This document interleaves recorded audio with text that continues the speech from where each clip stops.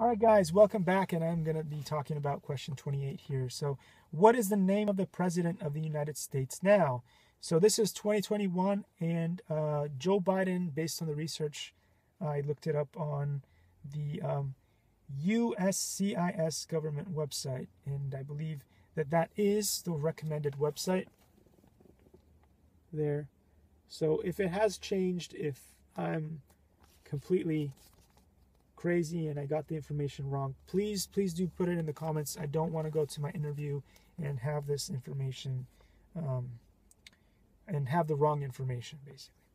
All right, so then question 29, what is the name of the Vice President of the United States now? Again, what I found was Kamala, I'm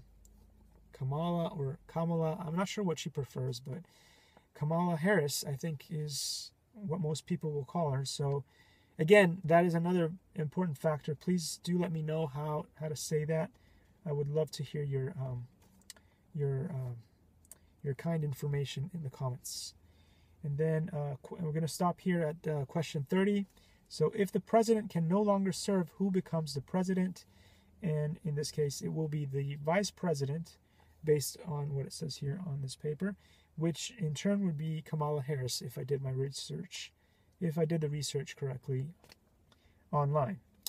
So yeah, thanks for watching, guys. I really appreciate if you guys put some comments in there to help me out with my naturalization test. And yeah, I'll see you in the next one.